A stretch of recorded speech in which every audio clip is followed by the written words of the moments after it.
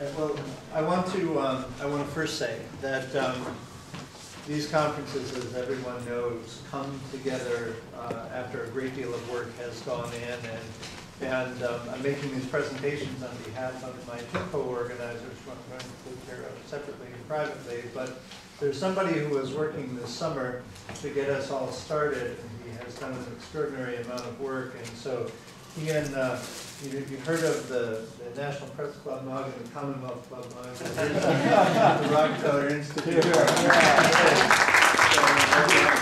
you so much, Peter. And you can't have a UN conference without two distinguished personalities from the United Nations, and so, Michael, I want to give this to you from us. And also. Yeah. So thank you so much. Thank you. Thank you for being here. Thanks for making the effort. We know the thing is sometimes people in New York think that Albany is somewhere, you know, up in the mountains and all of that, but We wish. yeah. So we really do appreciate it. And Kian, I personally thank you for making my life easier during the summer here and helping me in so many ways on this, and also coming up with all sorts of creative ways of addressing a lot of the changes that went along as we're going along. So let's now proceed to our last roundtable discussion on policy-oriented research and global public policy making. And you know, we've been hitting at this in a couple of ways already, talking about how faculty members across SUNY could engage the UN. We've heard about research that we've been presented in here. How do we get that to the right people? So we have Colleen Thouez here, who has been doing this and working with academics for a long time, has invited them, like me, to back at UNITAR in a series, and that was just wonderful for me, for my own personal experience, and learning from and having members of delegations in the UN just tell me I was full of you-know-what. It was wonderful. It was wonderful, because that sometimes you need that kind of creative reaction, and attention. So anyway, I'll return the floor over to Colleen. Thank you. Thank you very much, Bob and Ray, for the invitation to speak with you. And what I've done is, well, first of all, I found this conversation today incredibly interesting, and it's so kind of enlightening to hear how many parts of the same system can come together or sometimes don't, and how these opportunities really lend themselves for exchanges amongst yourselves. And I'm very curious to know what comes of this meeting and to what extent I personally, or the parts of the UN with which I work, can support you in your endeavors to get a close relationship with the UN and different parts of the UN. Bless you. So I looked at the questions for this part of the agenda, and I thought I would tackle two of them. And I'll tackle them a little bit indirectly. I shared some handouts. I'm sorry for those who don't have them. I didn't have enough. But the first one is really how faculty should effectively engage with the UN. And to talk about that, I was thinking about the question. I thought, let's start by looking at what education and learning is at the UN. So what you have first is a handout, which is the UN system, and it's this chart. It's an unofficial chart with the different parts of the UN system. And the second slide I very rudimentarily put together last night. It's a crude slide with just three clusters. And these are the three clusters, part of this UN system, that are the ones that deal with learning. And learning in the UN system is generally training and research. So that's how we distinguish between the teaching side and the research side. Interestingly, in the UN, you don't really talk about teaching because you're really focused on adult learners, and so you try and talk about learning or transfer of knowledge rather than teaching. But for all intents and purposes, it's training and research, which we also call learning. And what you'll see is that there is an element, a strand of training and research that goes through all of the the principal organs, including the UN Secretariat. And in other words, there will be individuals or even small departments within departments that deal with some aspect of training and research. And the same is the case in the area, the cluster of the funds, agencies, and programs. Some of them that we could talk about today, WHO, UNICEF, et cetera, et cetera. And then you have another cluster here that we haven't spoken about today, and I think I'll spend a few minutes explaining it, and that is what at the UN we call the training and research family, the family of institutes that are dedicated to training and research. And in fact, there are 7 of them. There were originally 8. One of them, somebody mentioned, I believe Michael mentioned UNIFEM, and UNIFEM was the Institute for Training on Gender Issues that was based in Santo Domingo in the Dominican Republic, that was incorporated into UN Women. But the other 7 institutes, one of them is my own, UNITAR is the oldest one, established just at the time when countries were starting to decolonize, and there was a real need for these newly established countries to get trained on how to represent their own countries at the UN. So as I was mentioning this morning, all the protocol issues around operating at the UN, how, for instance, as a country, preside over Security Council, how does an individual delegate draft a UN resolution, all of these base issues, and the substantive issues. You know, when I get to the table, how do I negotiate for my country, a landlocked state, access to water and issues related to water, as an example. So those main areas of work is what UNITAR has done. It's evolved over time, but that's essentially a lot of the work that's done. UNU is the UN university, headquartered in Tokyo, with 13 research institutes around the world.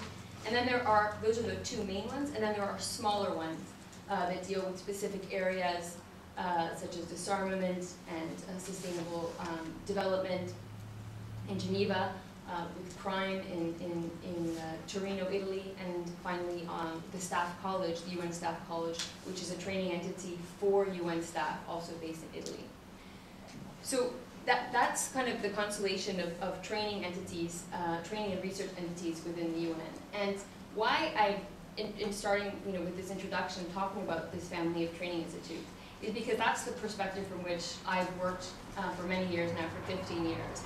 And the next statement I'm going to make may surprise you, coming from the vantage point of training and research. And it's to say that despite and I think it's a soft norm, Michael, it's despite what's called the global competence, one of the 5 competencies of the UN, which is a continued commitment to learning, despite the fact that there's this emphasis on a continued commitment to learning. The organizational culture of the UN, per se, does not invest in knowledge as I shouldn't say knowledge as a virtue, but in the area of educating and the area of understanding new innovations in pedagogy. What you will find in the UN system, the UN technocrats, are subject experts. These people are generally not pedagogical experts, are not experts in training, and they haven't been trained in that area.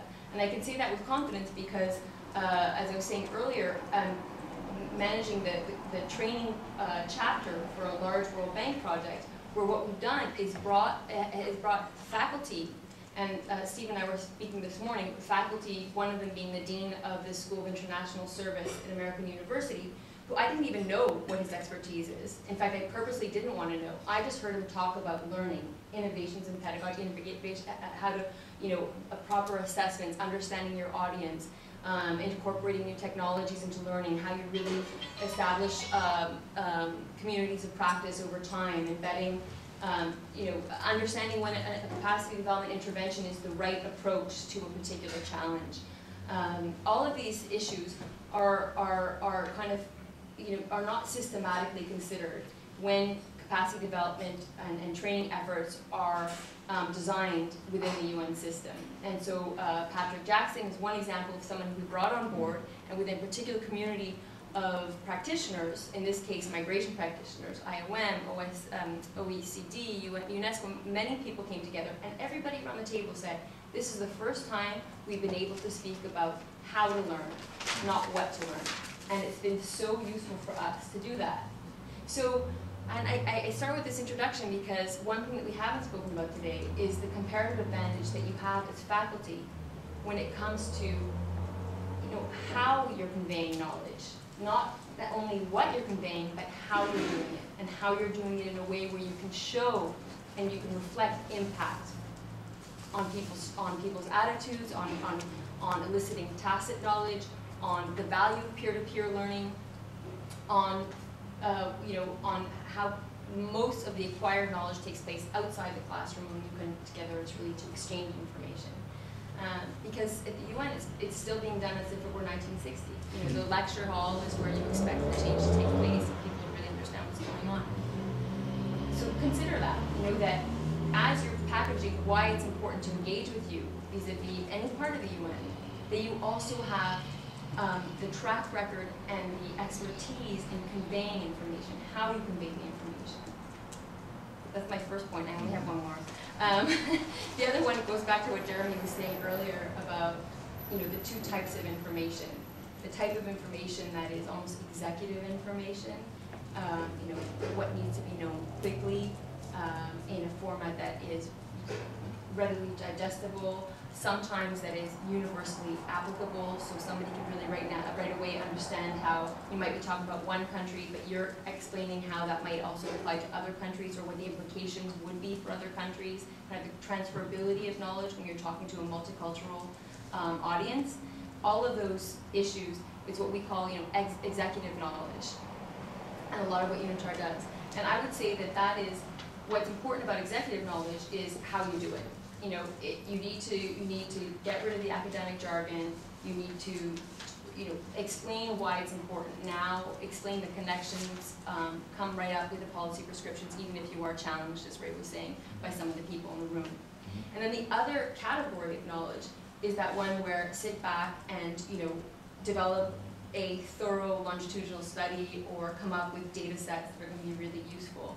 And I would argue that I was just listening to the last presentations and say that that's, in the UN context, that type of longer term, just as important research, in fact, that often is from what you draw for the executive knowledge, should be connected to the UN in such a way that you're really looking at the processes. It's more of that evidence base is more of a when question. When do I intersect with the UN at a time where they're going to care about what I have to say based on this research that I've been developing over time?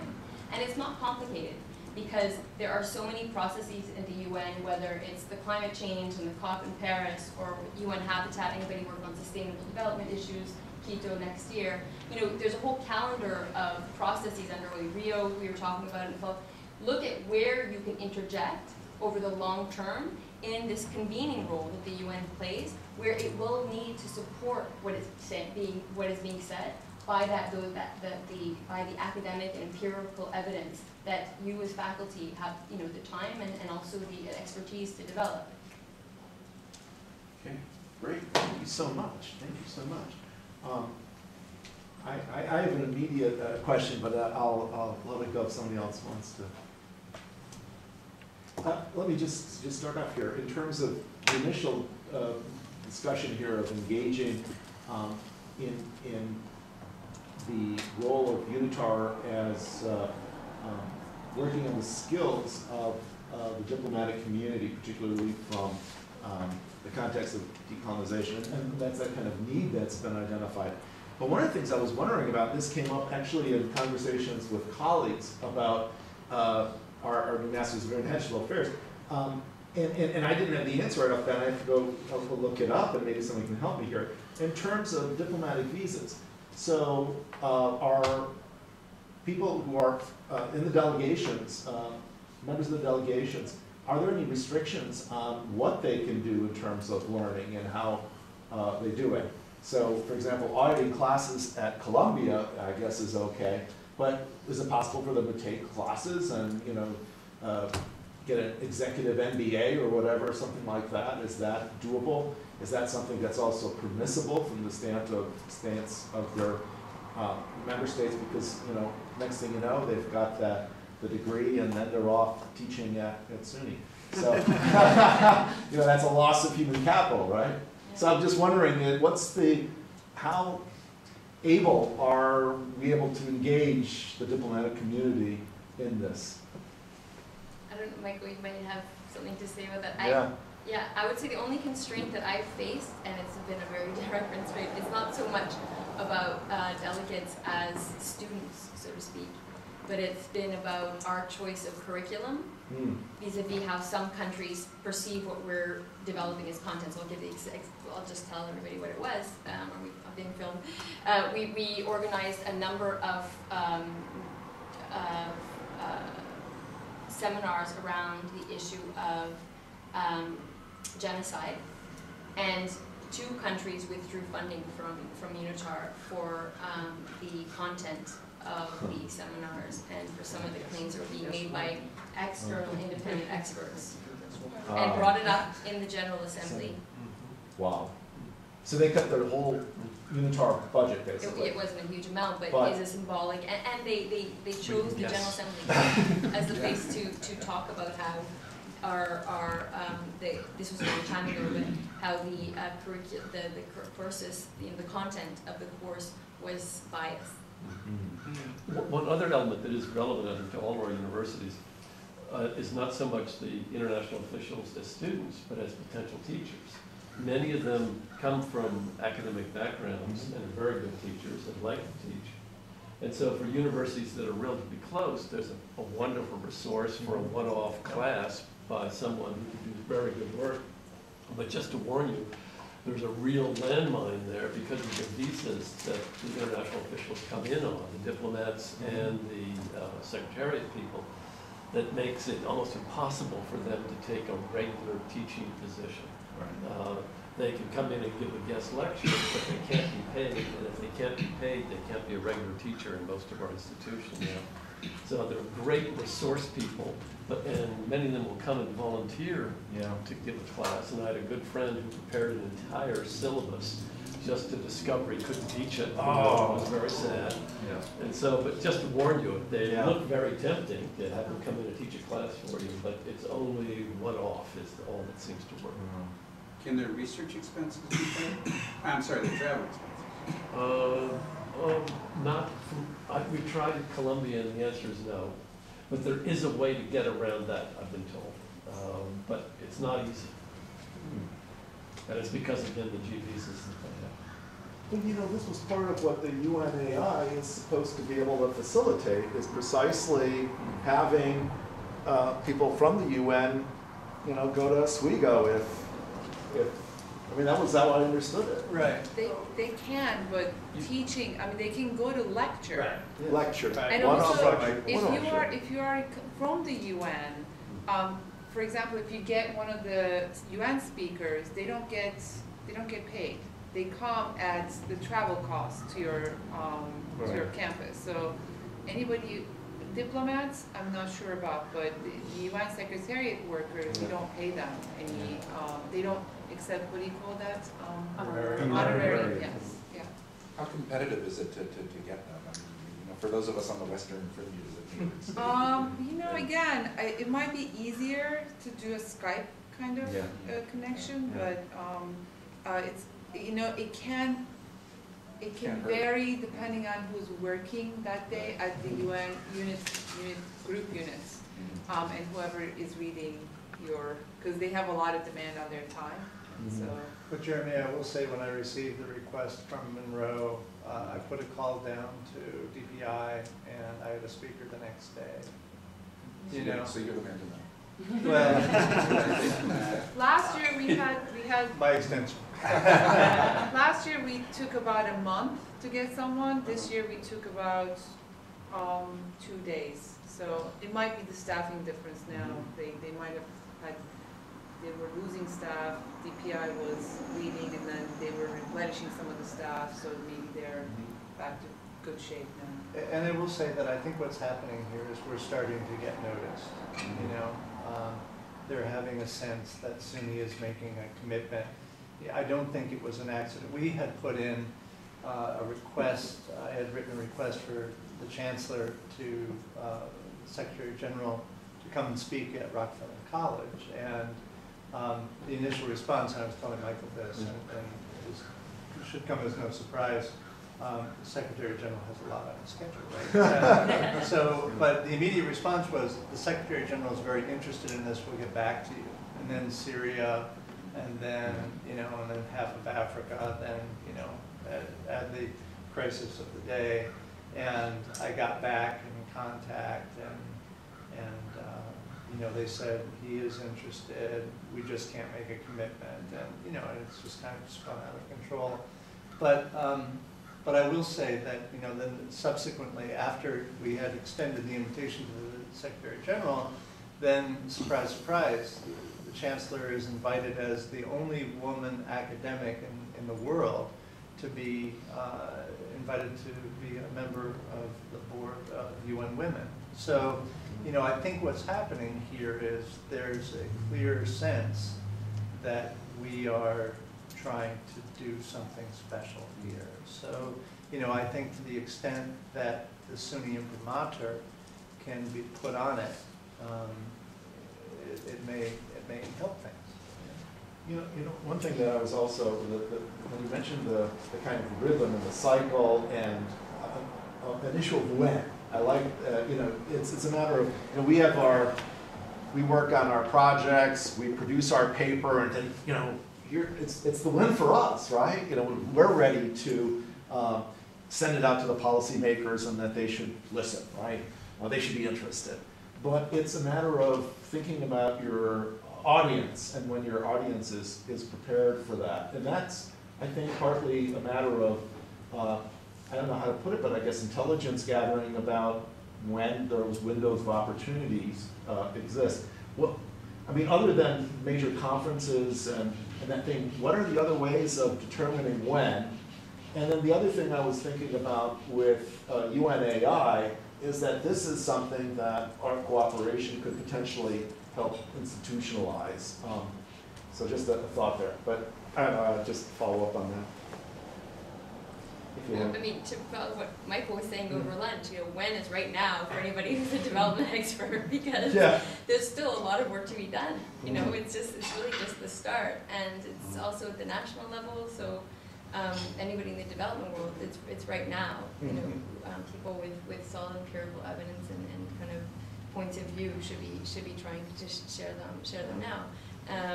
And you know, these conferences, there are these specific conferences in other fields where there are different approaches. One of them is to going through the secretariat that supports a process. So whether it's like the World Humanitarian Summit, which will be in Istanbul in 2016, March, I think, or others where you can see through the secretariat. But other times it's just also reaching out to G77 countries. You know, you guys are in New York, so close to the UN, and all of these missions. I mean, there's a joke that I heard when I first arrived in New York at the UN, and then I realized it wasn't a joke, and it was the ambassador who isn't there when a very important vote is taking place.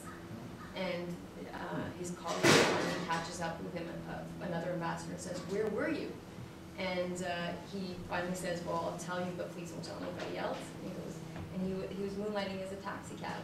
And so the capacities of some program missions, and I think that there's still some truth in that, you know, if not more than there was a little while ago, there's just a huge shortage of capacities that you will see a lot of nationals from other countries providing substantive support and kind of, you know, human resource personnel in missions. So if you can get creative and share, you know, share your interests and know that it's a relevant time for them and that it's really going to help them out. Not think that it might, but you already know that it's going to help them. You'll be doing, you can be doing them a huge service, and they can also be doing your service. I want to, can I just mention? Well, I forgot to mention in kind of opening remarks something else that I want to say about the training and research world, which is that, like so many other parts of the UN, there have been efforts to make it better. And you know, over the decades, there's kind of been a review of the mandates, and then there was, you know, UN reform, and was the training and research family low-hanging fruit to improve. Let's start with these entities and see what we can do. And it really hasn't borne much fruit in the sense that there has been almost no consolidation. There have been a few things. Like, for instance, the head of UNITAR is now the head of the staff college, and a few steps, but not much. But the other big challenge for the training and research family outside this consolidation issue and kind of rationalizing why all these institutes exist is how can they do their job better? And their job is to service the operational side of the UN. And we were saying this morning that the operational side is becoming more important for the UN, and there's a big push under the current Secretary General, and undoubtedly in the future as well, for the operational part to expand, over the kind of the people who are at headquarters. And I think that the training and research world, you just have to look at the website, in particular of UNU, is struggling with this issue. They're also quite siloed in the research that they do and trying to figure out how it can be used by the people on the ground and, have those bridges, and so that they're really helping with their research, those who are doing the work. So I just wanted to address, picking up on Colleen's comments, but also back to a question that Ilgu had addressed this morning, and that is, how do we get the research of our faculties out in front of the UN? Last year, we had convened a conference on MOOCs in the developing world. It was a joint conference between UNAI and us, and we had brought in those who follow MOOCs, and Agrawal is one of the founders and now the CEO of edX, and we also brought in somebody senior from Coursera, and then a MOOC user, the president of a college in India. Actually, that was somebody who UNAI had provided. We were put in one of the conference rooms that fit about 500 folks, which is somewhat standard, and we had 175 people committed as a result of our outreach, mostly higher education folks from the New York metro area. And I was a little bit concerned, because you have a room for 500 people, you have 175 people in the audience. I felt that we had a strong group of presenters. We had 250 walk-ins from the UN community that day, so we had about 420 folks all together. So clearly we delivered a product that was of interest to them, and it had a global audience. We were getting actually Q&A in from around the world while the program was going on.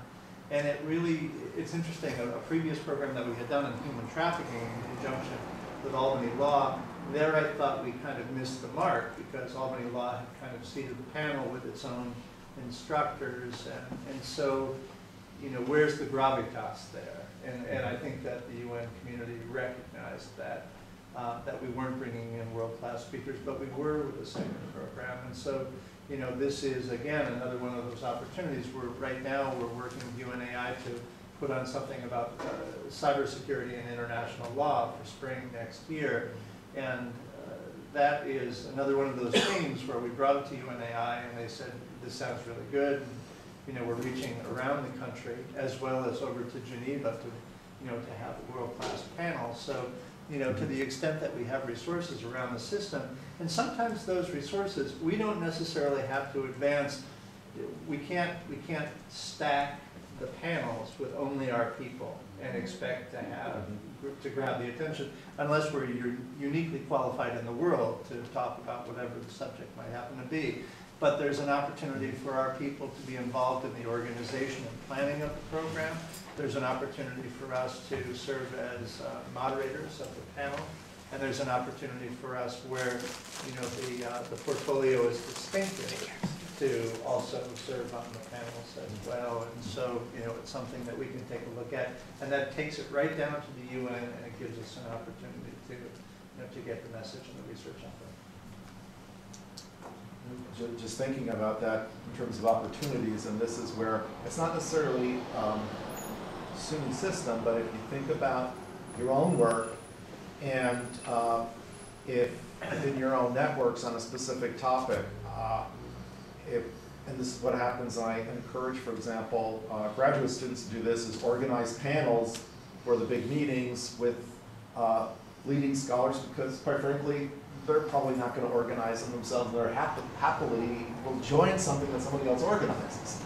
So you can use that same kind of way of, yes, it's more volunteer work, but at the same time can also enable you to maybe bring people that together, and then maybe because it's going to be at the UN, get additional practitioners and some others to really round it out. And of course, by organizing and being one of the people involved, promote your own work. So that's just a thought on how to potentially use this. Sometimes it seems to me that a good way, and I don't know, maybe you can correct me if I'm wrong on this, but a lot of if you're doing policy relevant work that we think other people ought to hear who are in the UN system, one of the common ways to go at that is indirectly through the NGO system. Because there's an awful lot of subcontracting that happens, and there's all these NGOs that drift around the UN, and they're trying to sort of relay a message on certain sorts of things. And in my own case, sometimes working with outfits like the International Foundation for Electoral Systems has been a way to put things on the agenda within the UN sort of headquarters. So I don't know if you're working on issues where there is an NGO connection, and those NGOs have good reputations at the institution. And that's important. Yeah, that's really important because that can cut you short. Exactly. You know, cut you short very quickly if you're associated with. The wrong NGO. I mean, I thought you were going to say through an IGO. You know, like for instance, since you mentioned IOM, or if you go through an intergovernmental organization as a way to have a voice, a platform, you know, vis-a-vis the member states, that's probably better. Yeah. And then there are NGOs that are great, but you have to definitely be careful, I think.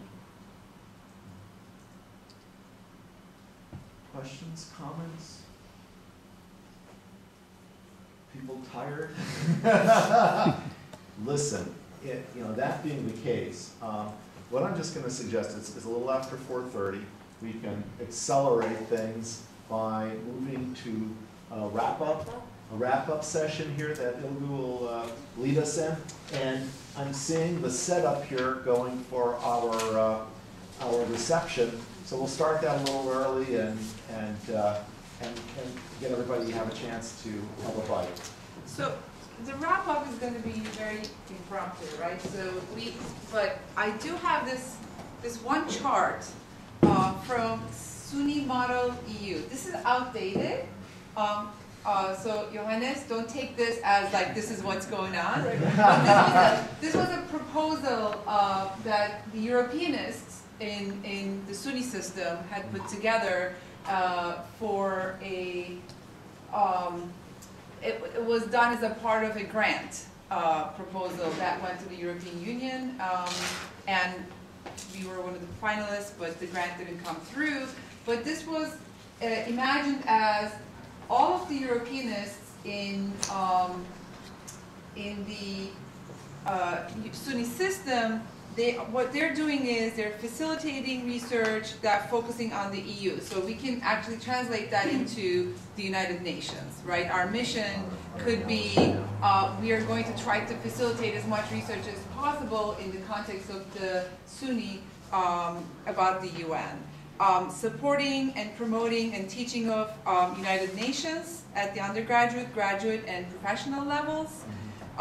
Serving as a network of UN specialists throughout SUNY, but also we can think about serving as specialists at the UN because of our knowledge network at SUNY, and also promoting outreach to the constituencies served by SUNY units, and also identifying and pursuing resources to ensure sustainability of UN programming throughout SUNY. So this was a mission, and I think that this mission is pretty much what we've been discussing today, and how do we make this really happen. And there is a teaching component, a research component, and one of the things that we've done today is kind of getting together through the conversations and sharing our research, but also sharing ideas about how we can do this at the system level. So I guess what we have talked about, and some of the ideas that are coming out from today that I will try to summarize, that are standing out for me, is encouraging a SUNY-wide cooperation under a UN concentration, and making that happen with the support of SUNY Central, so that we have some kind of a common understanding of what a SUNY United Nations certificate study would look like. So we might have to kind of flush out what that needs to look like among the people who are involved in the process. And we can talk about also a platform where all SUNY campuses can share information about the activities that they are actually doing. And by signing on to UN Academic Impact, kind of streamlining that process, if you can make that possible on your campus, having a point person through the UN Academic Impact helps us identify who is going to be that one person on campus that collects all this information and puts it together.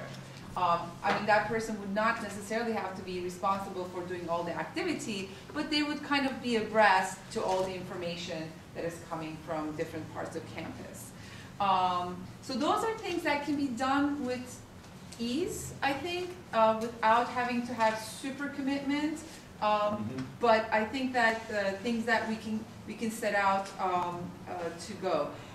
We should talk about getting more students down to the UN and getting the UN to campuses.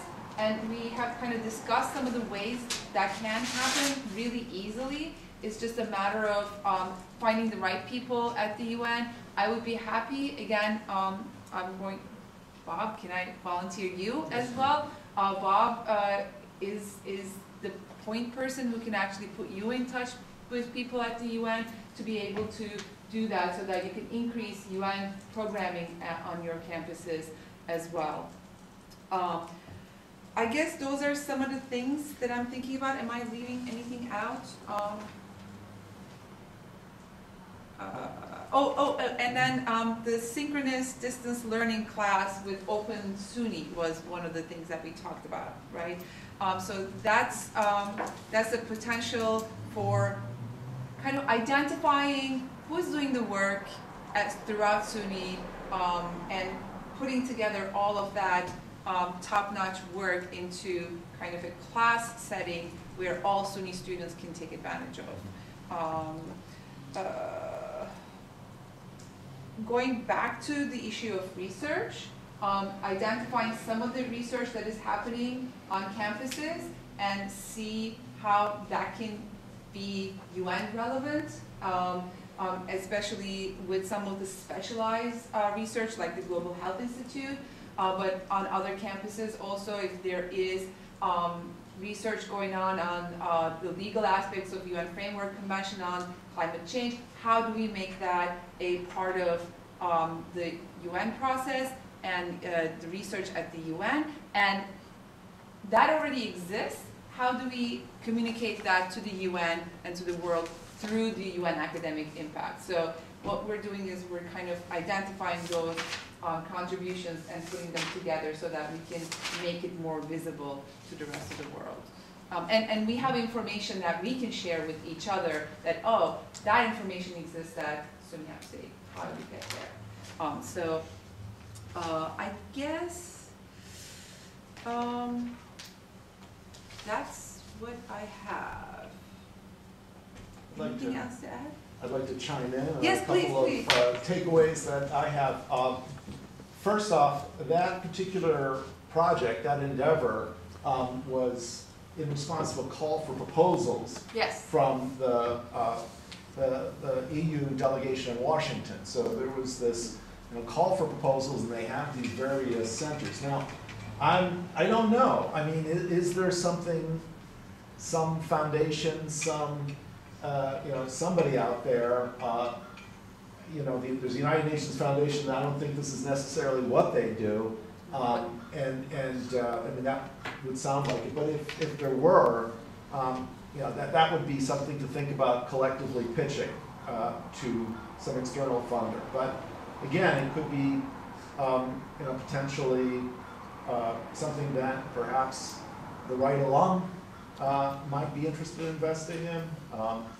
And that's another way of going about it. But I think we come back to this problem of resources, and there has to be a way of doing that. Part of what happened, what made that possible too, was Mitch Leventhal and the SUNY Global Center. There is a wonderful facility. I don't know if you all have been there to visit and been there for a meeting, et cetera, but there it is. And the question is to the extent to which we could leverage that building, the rooms that they have, and the proximity. Having a center for you know, United Nations studies would be an amazing venue for that. You know, Yeah. just having students in there, having researchers in there, having, I mean, that was like the vision that you can have for that building is amazing, but there is no room right now because Chancellor has moved in there and so did Well, Carl McCall. not exactly. Not exactly. I mean, it is, and there are, you know, it's being used. There's no office space. Exactly. There's no office space. Yes, Well, there are rooms that are being rented out Yes. to venues. Like my program, we rent out the rooms there. Right, So there is room to rent out. right. So if we have the right money, we Money.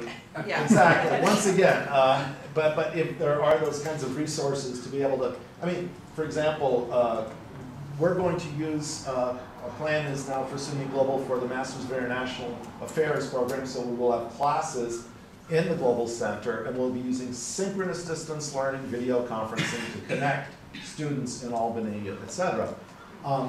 And you know, the question is if there could be programmatic events that could utilize the global classroom, for example, 110 people, it seats. Those are all the kinds of things, but again, they require the fundraising. Not always. It is possible, because we put on programs there and we don't pay for it. Oh.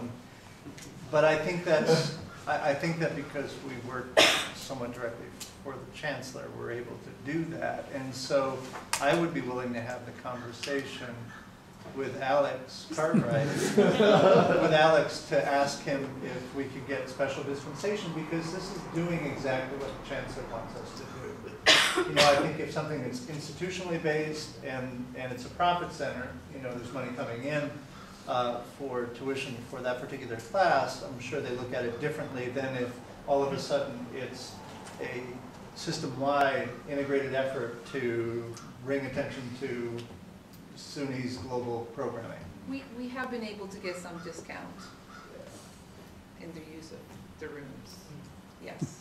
And they do comp our end of the year event we haven't had to pay for. And so there's a couple of things that we can do there that we haven't paid for, but as far as the room use, you have to pay rent in a discounted rate. Yeah.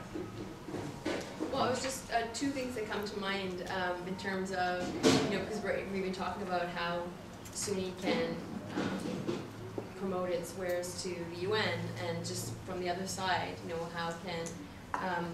how can you be appealing to the UN in terms of some of the services the UN requires and it doesn't have? Mm-hmm. One of them is space. There are so many parts of the UN that need to have conferences, and so for instance, as I was mentioning, of the 193 permanent missions, I would guess that only a dozen have a conference room. The German mission, a few others have these gorgeous conference rooms, but you know, to the extent that you're working with permanent missions because you have research that's of relevance to their countries, and you have a conference room that they can use to co-organize meetings on strategic issues. In fact, let me give you guys this, I said about this earlier, but the government of Finland thought that some brilliant ambassador woman thought that it would be a really good idea once they were no longer when they no longer had a seat on the Security Council, because they were one of the non-permanent 5 and they were rotated off, that why wouldn't they continue the good tradition that they had done as new members to invite all of the incoming members to a briefing on how the Security Council works. So in Terrytown, every year, they would organize this briefing for the Security Council new members, but of course they would invite the 5 who were still remaining, the 5 non-permanent who were still there, and the 5 permanent members. And so in effect, they were having a meeting every year on the most important matters before the Security Council, all of the ins and outs on what the issues were last year that nobody knows about except for everybody in the room. And they were the ones convening the meeting. So there's a lot of value in offering your services as a venue. In Terrytown. Well, this was Terrytown, but I mean, SUNY Global, I've been to SUNY Global, Yes. and that's high stake. I mean, that would be great.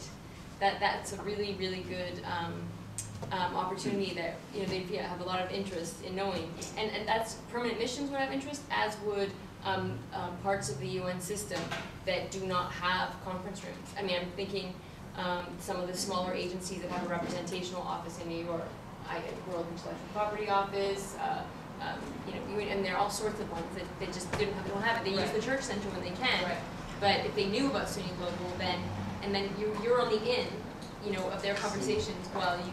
And actually, to Colleen's point, we had a board meeting down in the boardroom at SUNY Global yesterday, and UNICEF Canada was down in the global classroom. They were booked in for 3 days, so the word's getting out. Right, that's good. And the other point I just wanted to make, and you might be familiar, I know I sent it to you, Bob, a while ago, an example of a UN wire. So there's a dispatch of the serving the UN, anybody, and I've noticed that graduate programs are using it more and more. So you can advertise a relevant graduate program through the UN system, meaning it definitely goes to all UN technocrats. I don't know if it goes to the government delegates, although they would hear word of it as well. And you might even find a way of putting it on the electric UN journal. So you can shamelessly advertise programs really much more easily than you could in the past. And it seems like some are in the know, and they don't want the other universities to know because it's always the same university. Thank you very much for this bit of intelligence. It's really helpful. But just following up on the suggestion that you made or implied here is that if there were to be opportunities, and I think again it's identifying those member states that with the missions don't have conference rooms, very key, having them introduced to the facility through a meeting that any one of us might convene, perhaps in collaboration with UNAI, might be, again, mutually beneficial to SUNY Global as well as the various missions. And it's those kinds of connections that then open the door to, things like we were talking about before, getting access and badges and getting students internships, etc. Another person who is really great with this is Ali Mazzara, who's at the, so we should definitely involve her in the discussions that we're having, because she knows a lot of people at different missions as well. So. And Ali had wanted to come, but couldn't. And she will definitely debrief her. If I could get a minute, just we were talking about trying to bring people in maybe virtually or trying to host events with other SUNY campuses where you have people joining. The other half of my summer responsibilities have been working with Rey on online learning for Rockefeller College. And he's conducting the Master's in International Affairs program. We're going to have a classroom in New York City and a classroom here. And the software tool that we think that we're probably going to use, we found the most useful is Zoom, Z-O-O-N. And it has a lot of the same features as Skype, but also has some of the classroom features like a Blackboard Connect. But what we found is it has a pretty easy to use interface.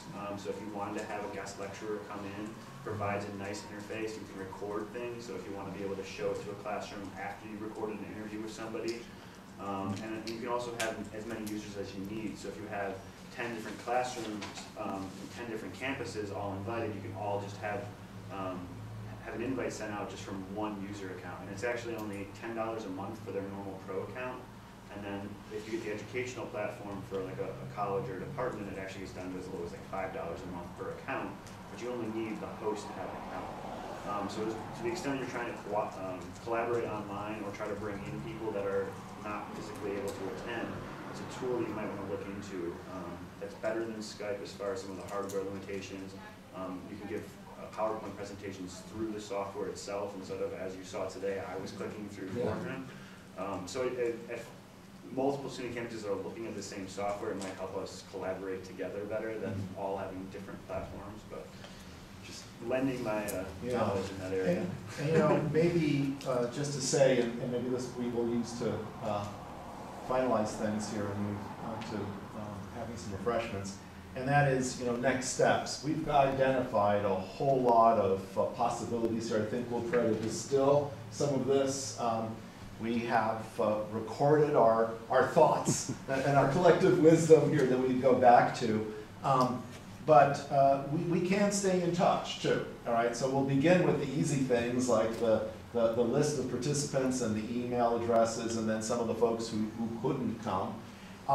But again, you know, following up on what Kian said, Zoom is a really easy tool so that if subgroups here, if you've met someone and you've got an idea you want to pursue with a few people, to set up a meeting and circulate it to the others, you know, that here we're going to have this meeting, a handful of people, send it out to everybody else, and you might have a few other people join in, and it is possible to do that. I don't know how many you want to bring in. Zoom will handle up to 25. It's kind of, I think that'd be difficult in terms of managing it. But a group of 6 or 7, like a group Skype is. We've certainly had a lot less audio problems than with Skype as far as we tested it in multiple classrooms and had no feedback issues with a microphone open to the whole classroom. Yeah. And some people were calling in. It also interfaces with a phone call in, so if someone doesn't have access to a computer at the time, or having internet difficulties, they can just call in and join your meeting and know that everything else is taking place online. So it's actually a really flexible software. And actually, if you have a video conferencing room that has all the hardware for like the omnidirectional mics, the cameras that move to track people, it actually is developed to integrate into those systems. So it's a pretty useful tool to look into if you're doing any kind of online learning or online collaboration.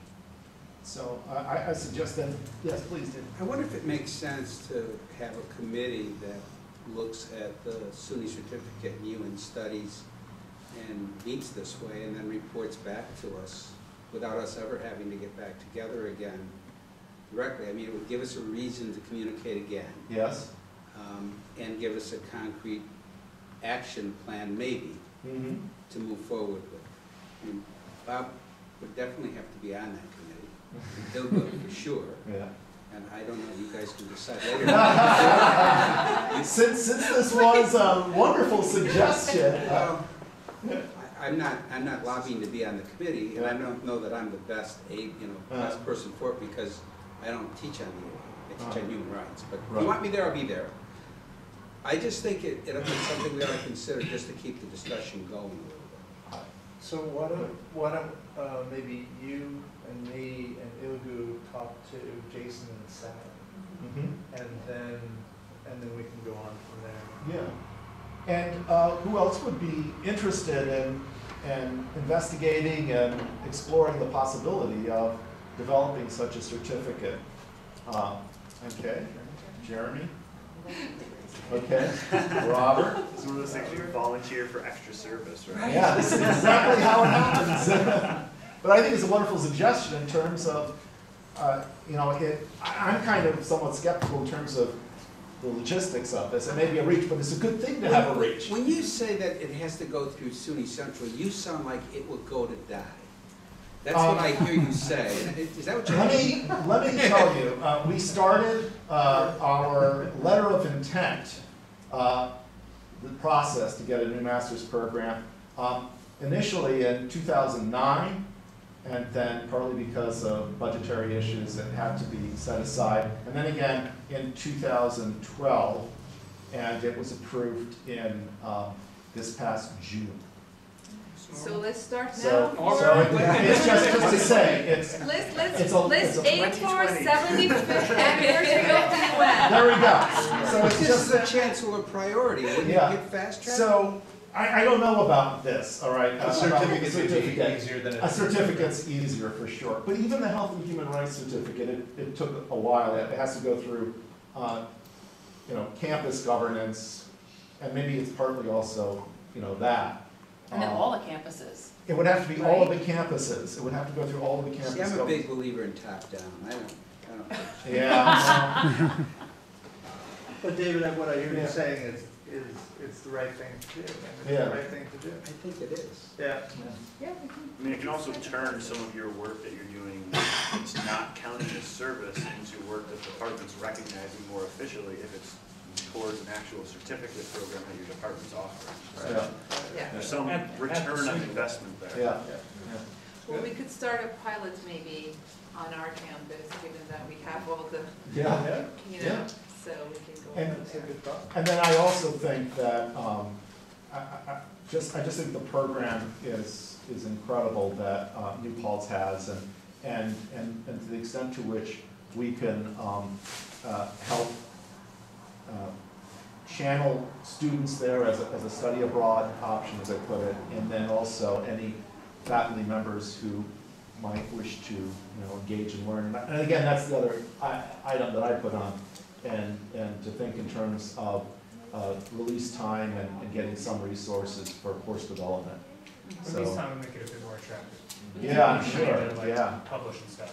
right? Yeah, but again, that's something that you can go to individual campus administration, and they're the ones with the purse strings for things like that. But again, if there's a larger cause, if there's a larger momentum across the system, that's also for them, it's a good thing, yeah.